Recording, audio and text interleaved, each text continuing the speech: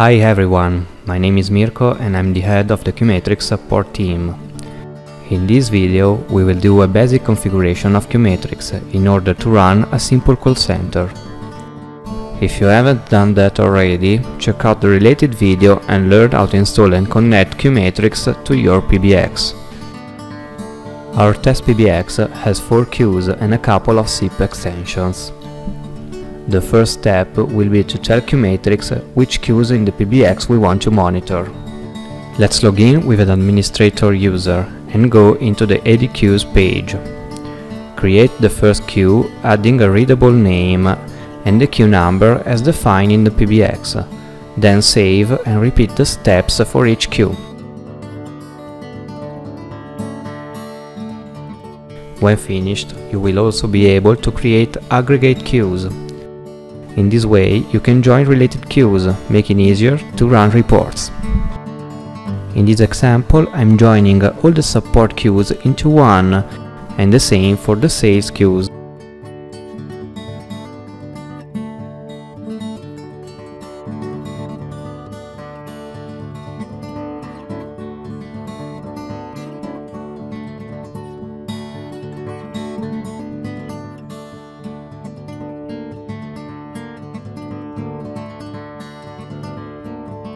In the end, let's create a special catch-all queue, using an asterisk.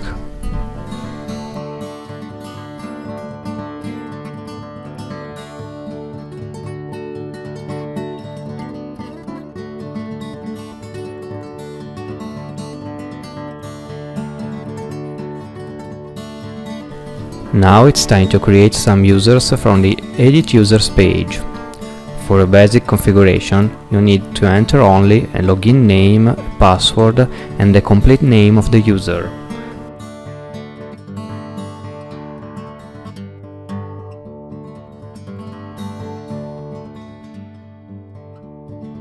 After that, don't forget to select the proper user class.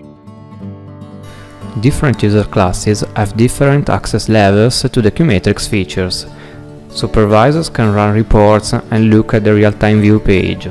Administrators will also be able to modify the configuration of QueueMetrics.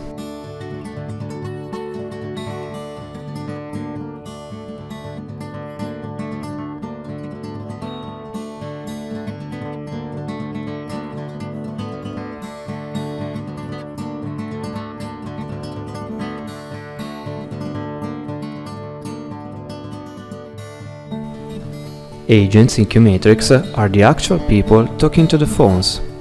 To create new agents, go into the Edit Agents page. The only 2 fields you need to fill in for a basic configuration are the asterisk code, which must follow the agent/number pattern, and the agent description, basically the complete name. This will help QueueMetrics show you readable names in the reports, instead of numbers and codes.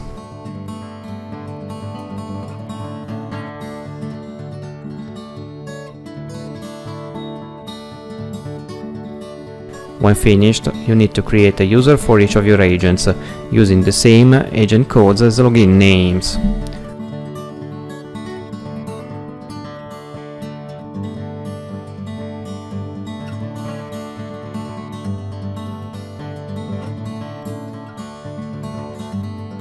Remember to select the agent's user class.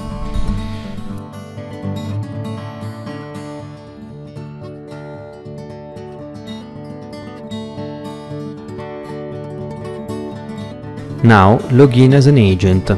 You'll be put directly into the agents page.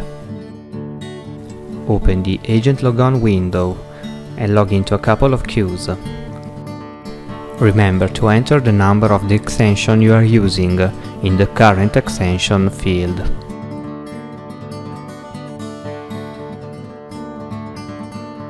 Now you can place some calls to the queues with another phone and verify that your extension is actually logged in.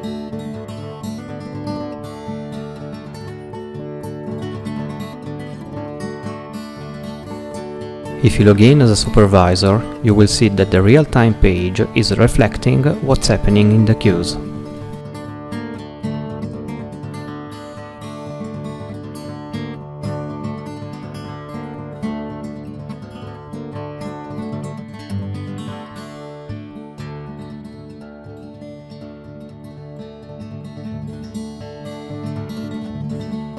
You can also start a report and see the details of what happened in a specific period of time.